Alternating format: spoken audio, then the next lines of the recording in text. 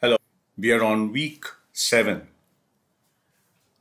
I can't believe that we've actually completed 6 weeks of learning biomimicry.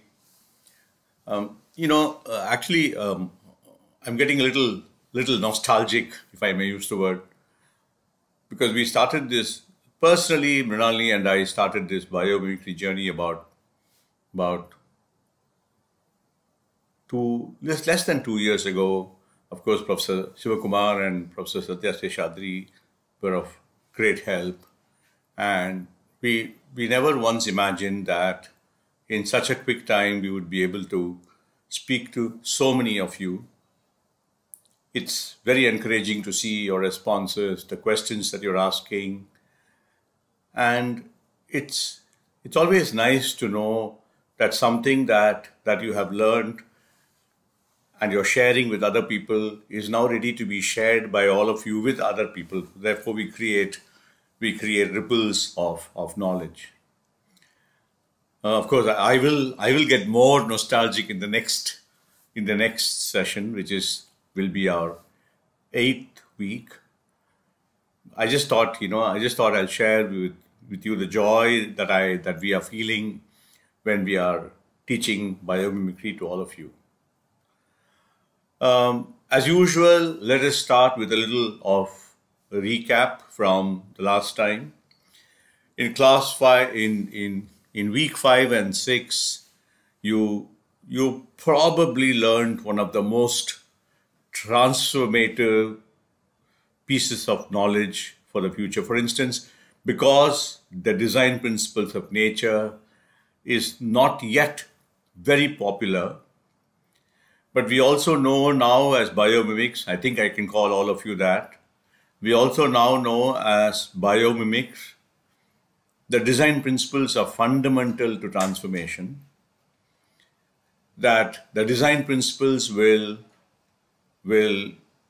help us ask what should be the design that we should employ in the future.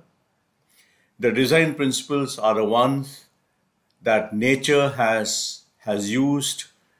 It's time tested, it works. So the question is, how long are we as human beings going to take to actually adopt the principles of design thinking, of how to design from nature?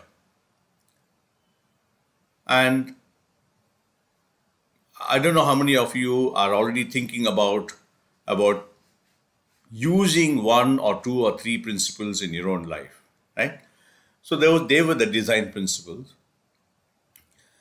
We also thought that if ever we do a biomimicry 2.0, then we should have much more discussions around the design principles. You also learn systems thinking, and you would have started by now to become a systems thinker. You would have started to see the connections. I'm sure every time food is being delivered to you, you're seeing the connections between the delivery boy and the restaurant and the bike that he's using, and the bike and the connection between the bike and the fuel that the bike is using, and thereby how that is causing a climate problem.